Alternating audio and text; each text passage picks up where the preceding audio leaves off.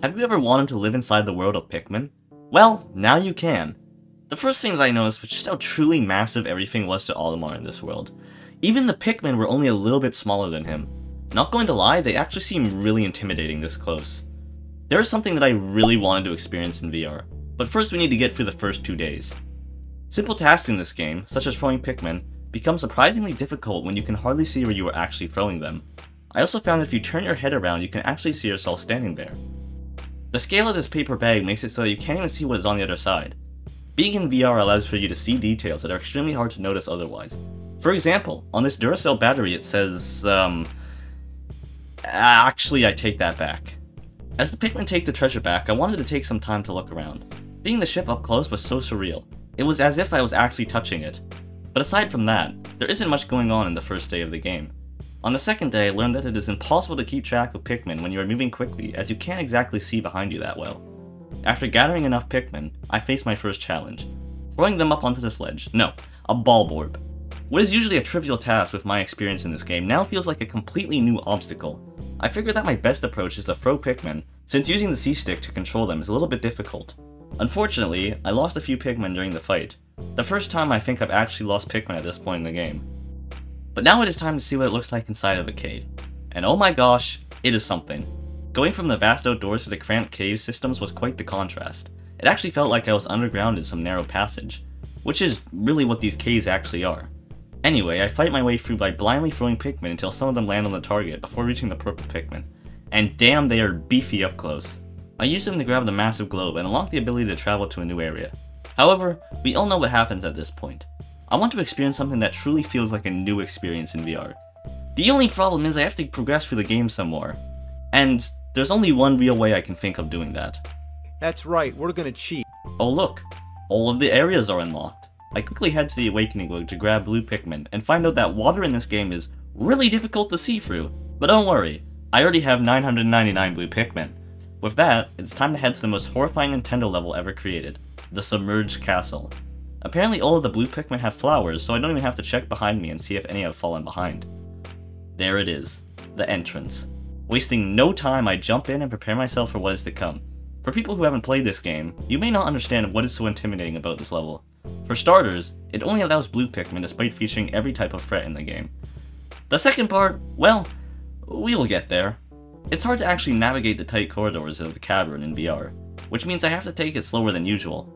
And this isn't a good thing. I lure this fireball blurb into the water and toss my blue Pikmin at him. 26 Pikmin end up falling in a conflict, but I'm not too worried about it. Yet. I managed to get all of the treasures on the first floor without too much trouble after that. The next floor was also rather simple, and I murdered some baby Bulblur's mother and forced them into my army, another sub-level that went by smoothly. But I can't say the same for what is about to come next. The next floor features electricity, which is the most dangerous threat in the game next to bombs.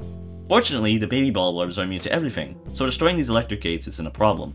Things start to go horribly wrong once I try to retrieve 2 pieces of treasure. These electric spider things trap me in a cycle of constantly fighting them to stop them from picking up my treasure. I don't want to kill them because they'll probably just wipe out every last one of my Pikmin in a second. And oh no. The Water Wraith has arrived. This monster is unkillable and rides on 2 stone wheels that instantly kill anything it comes in contact with. Now my microphone input unfortunately didn't record, because Oculus likes to switch my outputs whenever I plug it in, so just imagine Markiplier playing FNAF as my reaction.